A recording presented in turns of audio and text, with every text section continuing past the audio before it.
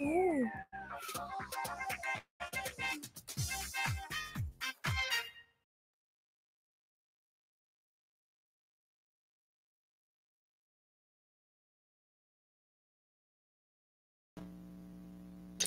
Hello, this is Coach here. Welcome to anime review, and today we are reviewing Fairy Tail 100 Year Quest, the Aldoron arc. Yes, I was originally gonna plan to do like episode by episode, but there wasn't no like stopping point to do an episode by episode, so I just decided to wait until like the arc was finished. And it just so happens we are finished with the arc. Yes, Aldoron has been defeated. The arc is finished. Epilogue, roll credits. And we have officially started the Selene arc, or the Selene Editor arc. I don't know how to pronounce the name of the worlds. Editor. Editor. I still don't know how to pronounce the name. Editor. I still don't know how to pronounce the name for the life of me. It's same with, it's like pronouncing Ephelsia. I still don't know how to pronounce the name, even with the sub, even with them reading it to me, even with them pronouncing it for me. But yes, we are in the L2 arc, so let's get a recap of what happened in the Aldoron. Tons of stuff happened in the Aldoron arc. Apparently, there was a battle for Fairy Tail 2. Yep, a Fairy Tail guild, but unlike the battle with Fairy Tail when Nasus took control, Um, everybody's fighting against Team Natsu. So yeah, and Natsu does most of the work for them. Like yeah,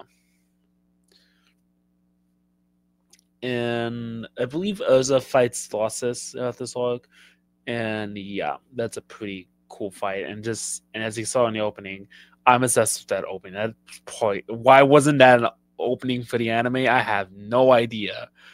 Like, come on. That was a missed opportunity right there. And hopefully it'll be an opening for the second season. I'm hoping that it's an opening for the second season, but come on. That hearing that ballad just gets you pumped up. And that's probably the highlight of this season is the Urza versus Ossus fight. That's such a cool just hearing that ballad play throughout the fight is probably the coolest part of the season of 100 Quest. Just hearing that ballad just gets you pumped up and makes you juice up, ready to see some action down. And apparently, that fight is even though Urza does technically lose, it ends in a draw technically because both opponent.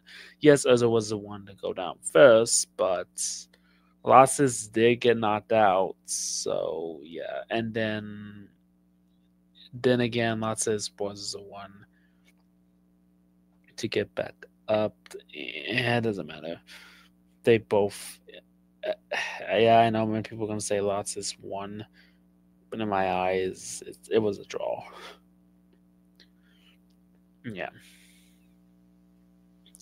even though many people say Losses won, in my eyes, it's a draw. But anyway, as both of them wore each other out. Even though as it was the first to fall, Losses did fall legit right after.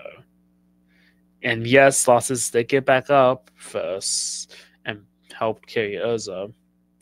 But that was after. I'm not going to count that because that was when the Fets were off, and it's probably the reason why he got back up. The Fets of Ferris's. Oops, spoilers. Of the White Mage's spell. That's probably the effects of what happened.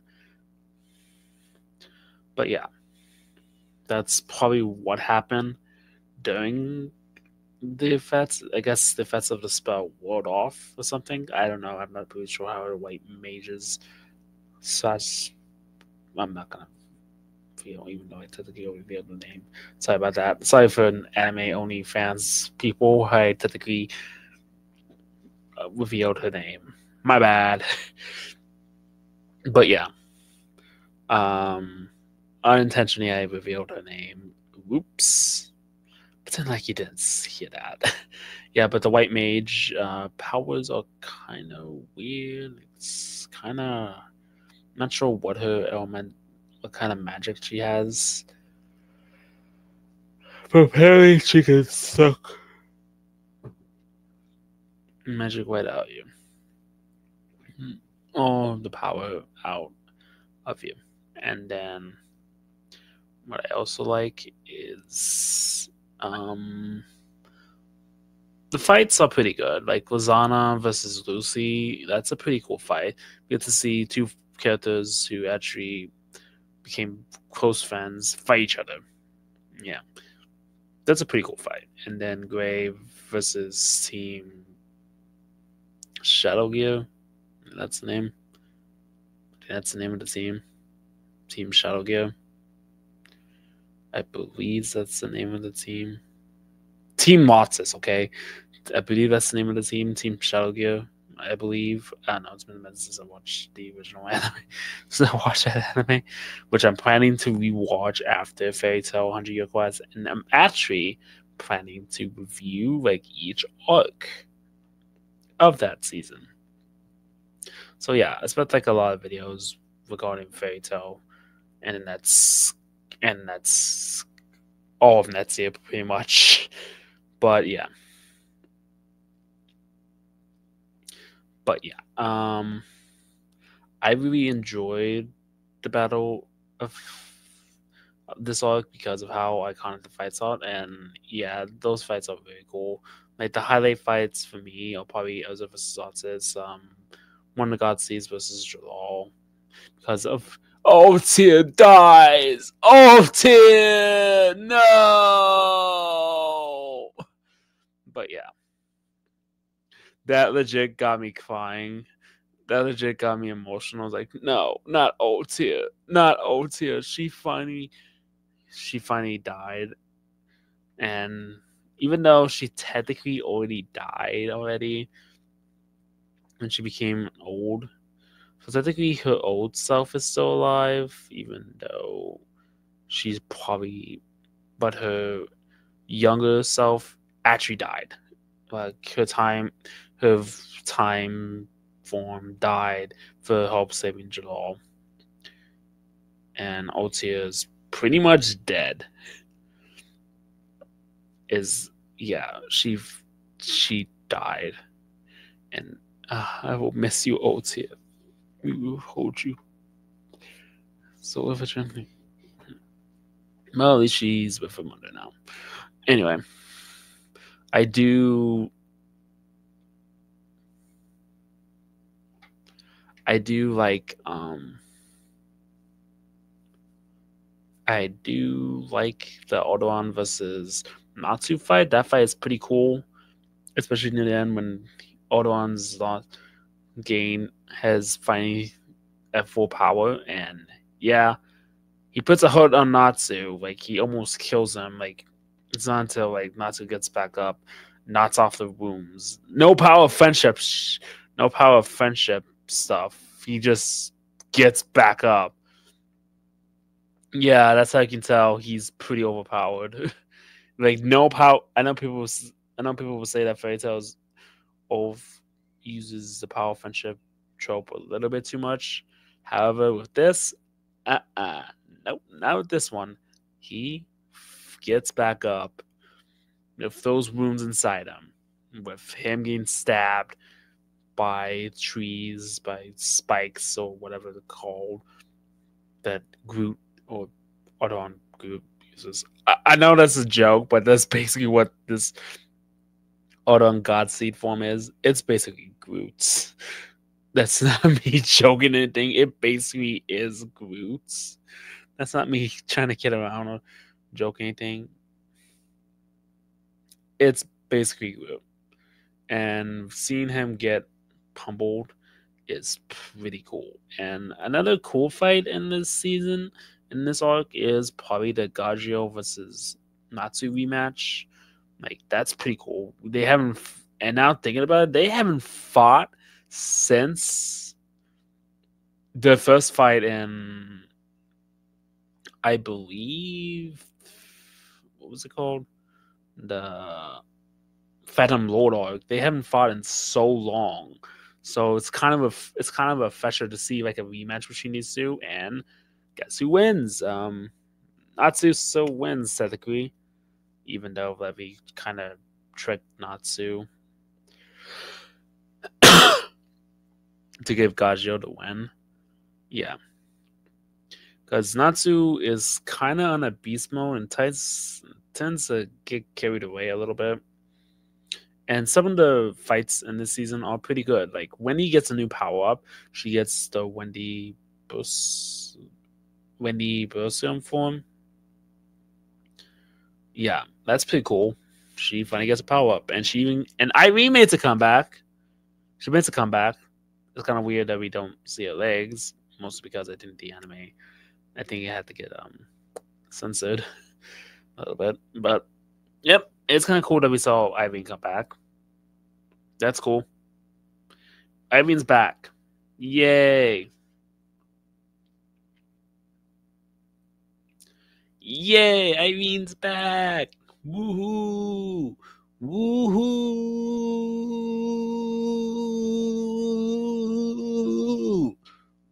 And yes, Irene comes back and helps Wendy win the fight and beat Nibba. And I'm guessing Irene's going to teach Wendy some magic. So, yeah. So, this is not the last we've seen of Irene. However, Is there any downsides to this arc? How does it compare to the Mucophobia arc? Well, it compares pretty well with the fights that are in it. The fights are pretty cool and pretty unique. So the fights do make up for the few fights that the Mucophobia got. I believe there weren't that many fights. Mostly is because it was an introducing, it was a setup arc and was trying to reintroduce people into the fairy tale world from after the hiatus. So it was just a setup arc for arcs to come in Fairy Tail 100-Year Quest.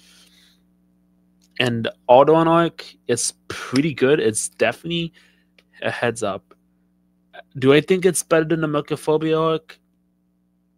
That's, yeah, I guess so.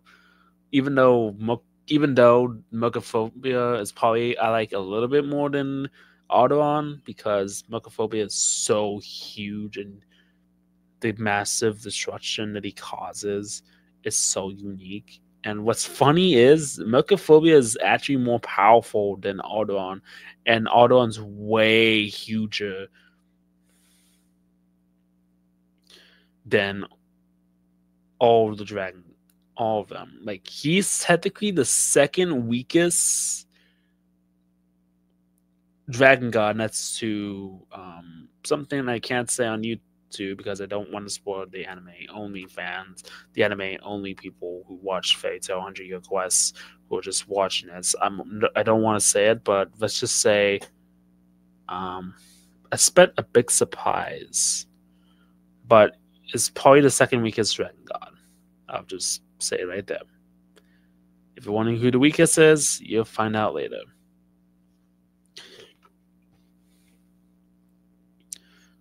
But at the moment, he's the weakest dragon god amongst the five. I believe Vernes is another dragon god that will be introduced way later down the line. And yeah, and I'm just wondering how they're gonna end this season because we're on episode 19 and there's only like 6 episodes left. And technically, they did like a 13.5 episode, which just gives people a recap. I'm wondering if they're gonna do the same thing like they did with Eden Zero, where they're gonna have an extra episode in the beginning of the year and come out of nowhere, or they're just gonna end it right there. I'm assuming they're gonna do like an extra episode just to drag out the runtime for 25, or they're just gonna end it at like episode 24. I'm not sure how they're gonna end this season. It's kind of weird that we actually got that Fairy Tail got a half episode. It's kind of weird because Fairy Tail's never had a half episode. Like never, like ever had a half episode. Like never had a half episode. I don't think Fairy Tail ever had a half episode. So yeah. So yeah. So what do I think of this arc? Is it good? Yes, it's good. It's perfect. Perfect to perfection. Like everything about this arc is amazing. Like all the fights are cool. Everything, the story development moves at a cool pace. Some of the sad moments do hold up pretty well. Some of the cool fights, cool emotional moments, sad moments. These fights are cool. I'm enjoying this. These fights are cool, and yeah, the fights are cool. The story moves at a decent pace, and some of the newer characters they introduced, like I believe like Bob or not Bob, one of the characters from a new dragon god, basically the ghost dragon slayer or spirit dragon slayer, who can inhabit other people's. It's a really unique idea because we never had like a spirit wizard, unless you count Mavis, but we've never really had like a spirit wizard. So that's a really unique idea. And Wrath is a pretty unique idea for a for like a wizard. Like he He can possess other people's bodies. Like he possesses Happy, and nothing happens. He possesses other people, nothing happens. Natsu just punches them. And so Vav looks for somebody, and he finds Makarov, which is the worst person you want to get to fight Natsu. And Natsu's like, no, yeah, he's not winning that. And turns out Natsu finally got what he wanted and actually beat Makarov. He beat Makarov in his prime, technically in his prime. But he beat Makarov. We've been waiting for this for so long, and it finally happened. But how would I say the fight hold up? Well, each episode is pretty good. It's really pretty good. I'm not gonna lie. And how it adapted the manga was pretty on points on how it adapted manga. Like the only problems that I have with it are probably what was the name? I forgot her name. The cat, the Toka, the Toka cat, Toka Etseed, and what else? The way that Wendy Brosio's outfit looks. That's probably my only issue because I thought the Brosian outfit looked similar to Irene's. I didn't expect it to be like blue. Like I didn't expect it to have like a blue cape, like similar to Wendy. That's a unique choice. And Toka, I'm not a very big fan of the colors, to be honest. Yeah, not sure how I feel about the colors that they chose. No, this color's a purple, but yeah, it doesn't. When you compare it to some fan art and fan designs and what the colors should look like, and yes, I know there's no official art of what the color would look like for until like the anime, which yeah, I like the official art better. Like they made it look unique. Like they made it green, they made it black. They had some arts were like blue and black, and like I wanted her to actually look pink and green. To be honest, that would have been a unique idea, but nope. We got whites and some kind of purple. Nothing against purple, but and nothing against that. But yeah, I'm not a big fan of the colors that they chose for the cat. Like it just doesn't look like Toka. It doesn't look like the cute Toka that you see in the manga. Like I didn't expect Toka to actually look like that. So that caught me off guard. So that's probably my only nitpicks with this arc is just the way that Toka looks and the way that the Wendy Burleson outfit looks. I think that's my only nitpicks with the arc. But besides that, it's a good arc. It's a really, really good arc. I enjoy this arc. It's pretty monotonous. All the fights are good. The story development moves at a decent pace. And character and emotional moments, there are some, are pretty good. And yeah, I enjoyed this arc. It's pretty good. I give it a solid watch. I would watch this all the time. I probably am gonna rewatch this once this season's over. And I think I'm not sure how long we're gonna wait for the second season. I think the second season won't come out until like the manga's actually finished. So there might be a little bit of a wait for the second season because I'm pretty sure, if I'm guessing, they're going to wait until the manga is finished in order to do the second season. Because I'm pretty sure they're gonna wait until the manga's finished so that they don't have to wait. Like I'm pretty sure we're like in the final arc. So yeah, it's not like they're gonna make. It's not like this is gonna be like a surprise arc make a first year. It's gonna be like a surprise baddie. Like everybody, like the entire fan base has been saying like, no, he's not a baddie, guys. There's no way. Like seriously, you think Ephesia is a bad guy? No, come on, people, no, just no. Yeah, but anyway, I enjoyed this arc.